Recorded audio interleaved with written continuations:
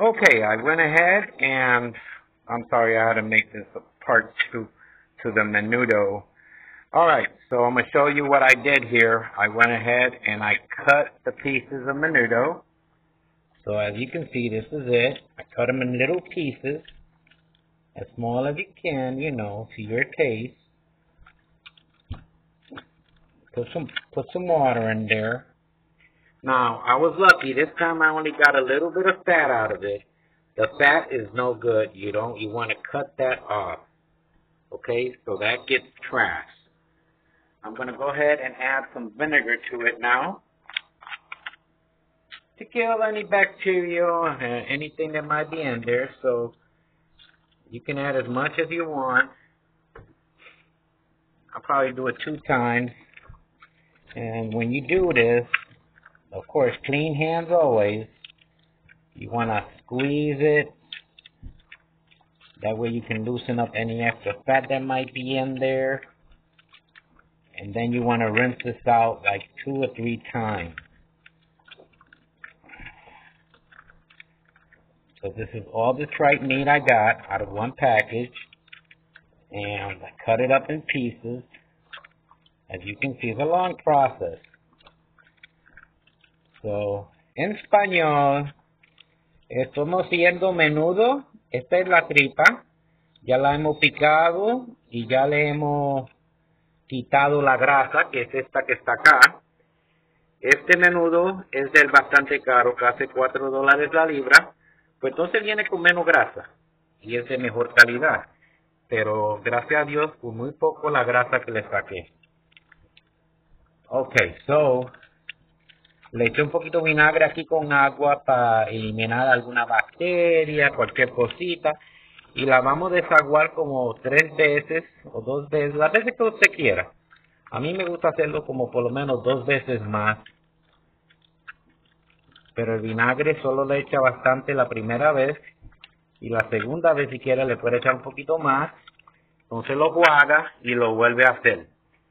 Ya pronto le vamos a enseñar el próximo proceso. Esta es las patitas de cerdo que también le voy a echar al menudo. Que los mexicanos le dicen menudo. Nosotros los puertorriqueños le decimos mondongo. ¿Ok? Que es muy diferente nombre, pero la misma cosa. Pues ya mismo le voy a enseñar el próximo paso. Pretty soon, I'm going to show you the next step. Okay, we're going to continue now. I've already rinsed them. The menudo, here you go, the tripe. It's all rinsed like 3 times. This is my pressure cooker. It's a European pressure cooker. This thing is amazing. Amazing. I'm going to go ahead and add all my menudo in here.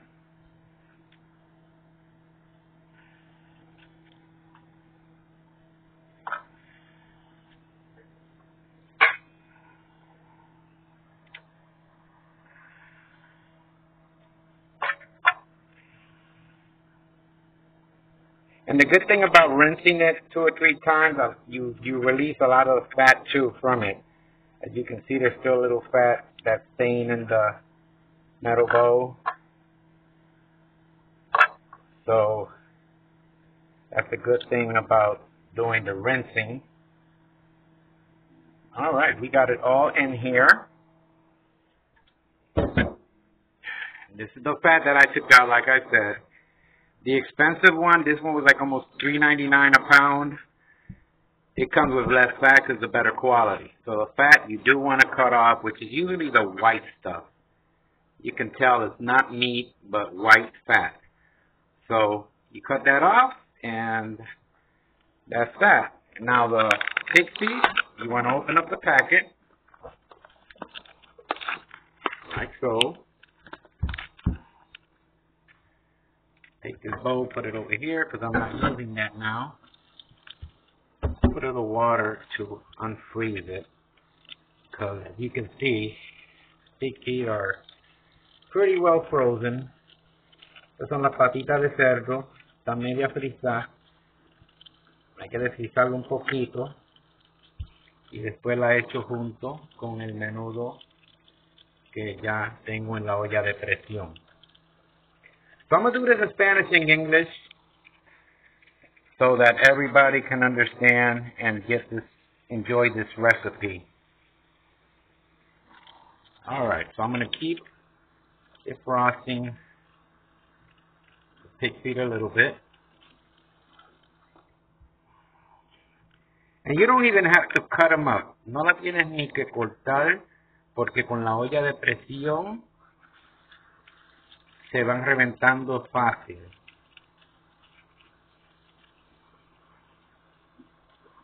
Yeah, with the pressure cooker, it gets soft and breaks in pieces easily. Okay, one more second. I'm going to show you the ingredients and cut them all up in pieces. Alright, now I'm going to show you these other potatoes, 2 potatoes. I cut them up in pieces. And they're going to go in my pot with the menudo. So I'm going to throw them in here.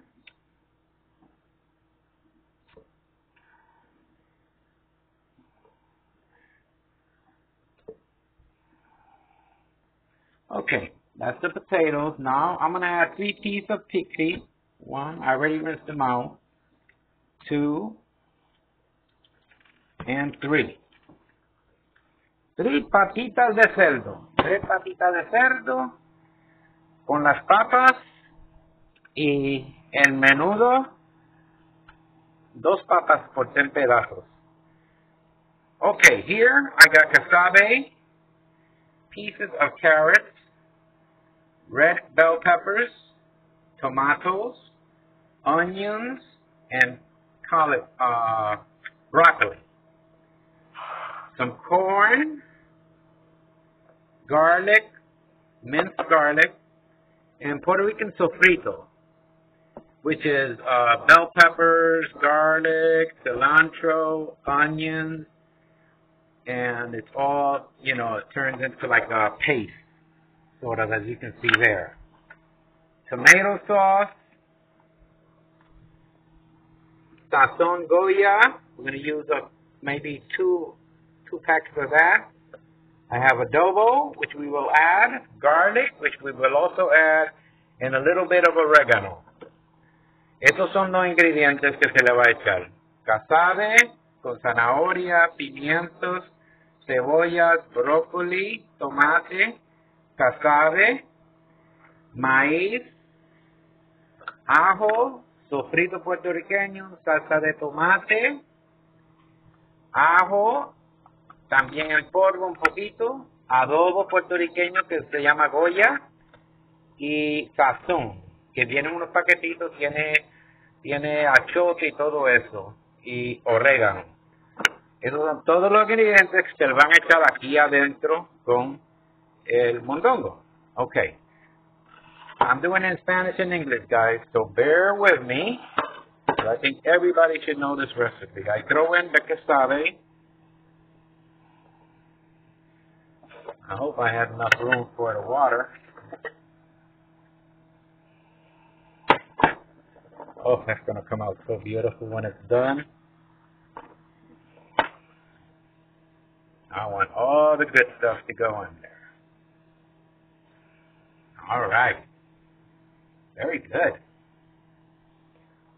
A little bit of corn. I'm just going to sprinkle it in there. You put a little juice. That's okay. It just gives it a good sweet taste. Put a little more.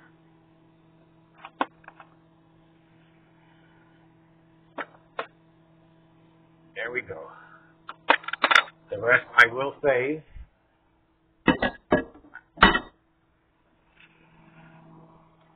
Now we'll add some little sofrito.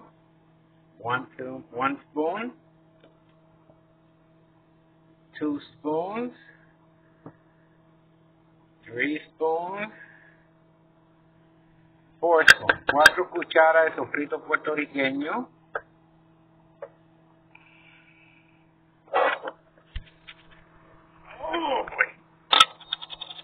Tengo que conseguir un asistente que me ayude. Un poquito de ajo, de este.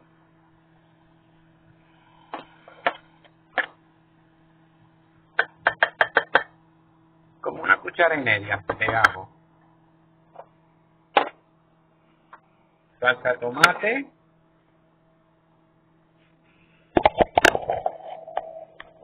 Ok.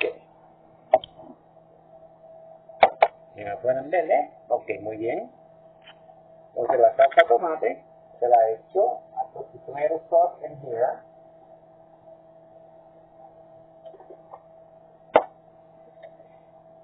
If you're putting a fresh can, just put a whole can or half a can of tomato sauce. And like I said, once again, you do it under your taste. Alright, so I'm done with these ingredients. Ya terminé con este ingrediente. Ahora viene el paquetito de sofrito, de sazón. Goya sazón. Okay, it comes in little packs like this. Okay? And I am going to add two.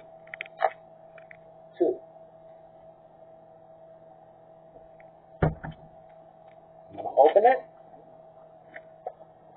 Put it in here.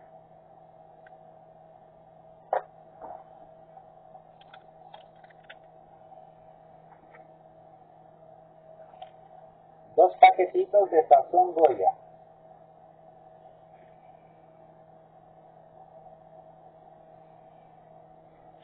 Now comes the water. Okay, I added the water, and you can see the water almost covered the whole pot. Oh my God, this looks so beautiful. And don't worry about if you need to add more salt or garlic, because once this is cooked, you can add all that into it.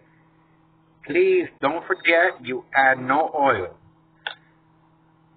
Ok, a esto se le echa bastante agua hasta llegar casi arriba. Fíjate, le eché, es que estoy haciendo bastante aquí. Pero, qué bonito es eso, mira. Ay, ay, no le eche aceite de ninguna clase, porque esto suelta su propia grasa y todo eso. Si desea echarle más sal, más ajo, lo que sea, se le puede echar al final cuando ya está hecho. Mira qué bonito quedó eso. Ok, entonces aquí lo pongo en alto, tasa número 8. Ok, le pongo la tapa a la olla de presión. Alright, I put it at 8, almost the highest temperature. And now I put the cover. My pressure cooker, it's got a little trick to it. Tiene un truquito. Y aquí, as you can see right here, there's a clamp, and it locks. And this is the release that tells you that the steam is coming out. So this is how you want to use your your pressure cooker. I don't know what type you have, but hopefully you have a good quality one. When I put it on high, I watch it. So I want to, when it starts steaming, when you start hearing steaming starting to come out here, you want to lower it usually to a number 4 or to a number 3. You want to set your stove. Right now it's preheating, so I'm not setting it yet. When it's starting, after like 5 minutes, then you want to set it for an hour. An hour and maybe 5 minutes. I'm going to go ahead and put it for an hour and 10 because it's preheating. There. Okay. It's preheating. Now, I got it down to a science where I know after an hour it's already cooked. But you have to keep an eye on this. This is very important. Es muy importante mantenerle el ojo a esto.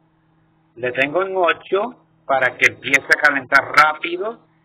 Pero cuando empiece a salir como el humo de aquí, de la presión, tienes que bajarlo enseguida porque si no se te va a derramar todo por todos lados. Alright.